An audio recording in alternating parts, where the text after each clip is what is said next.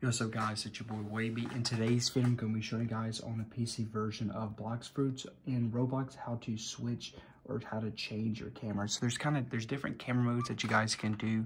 There's two of them. The first one's going to be your classic where even if you run backwards, so the camera is going to change. You have to right click on your mouse and change the camera around while you're walking and stuff. Or maybe you guys want it to run towards you. Whatever it is, you guys can then change it in the game.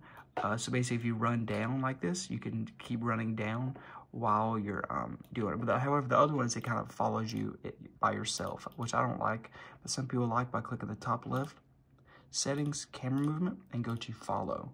This one is basically it kind of follows you around. So for example, you see how it's following? I'm not clicking my mouse or anything like that, and it's just following. But now, I mean, you could still move the camera around, but it's kind of annoying because it kind of moves on its own and stuff. So I don't really like this. I mean, you guys can try it if you want, but yeah, that's how you guys can change the camera mode in Blox Fruits. So if you guys enjoyed this video, and I'm out. Peace.